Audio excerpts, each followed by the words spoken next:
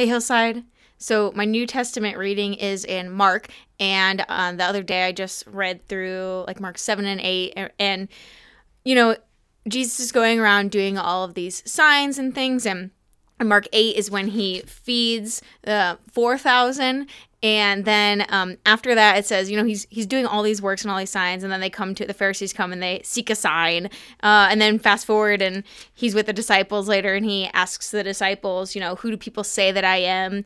And they don't get it. They don't understand he's the Messiah. They just think he's one of these other prophets. But the disciples, right, they get it.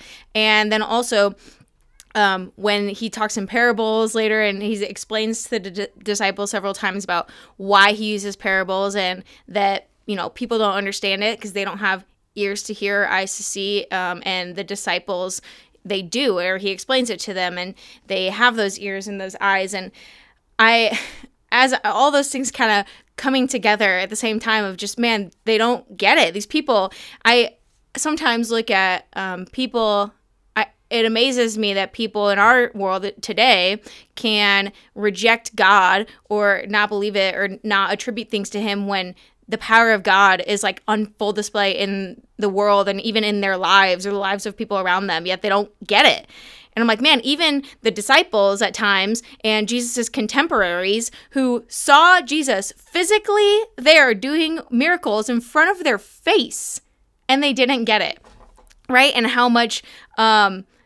I wonder if there's things I don't get either that, God is doing. But no, when God is working in my life, I can see those things. And it just hit me that I was so grateful that I can see the evidence of God and I can recognize it. And it just caused me to pause and just pray, just a prayer of gratitude, like, Lord, thank you for giving me ears to hear and eyes to see, because when you're at work, I know it and I know it's you, and I'm so glad that I can hear you teaching me and the things that the things that you're doing, and I can learn and move closer towards you, and it just caused me to stop and be grateful for that. So I just wanted to share that with you and see if it resonates with you, and also gave me a little more grace for some of the people around me that I'm like, how can you not get it? But I look at some people didn't get it when it was really, literally Jesus right in front of their face. So that's my thoughts for today, and we'll see you next time, Hillside.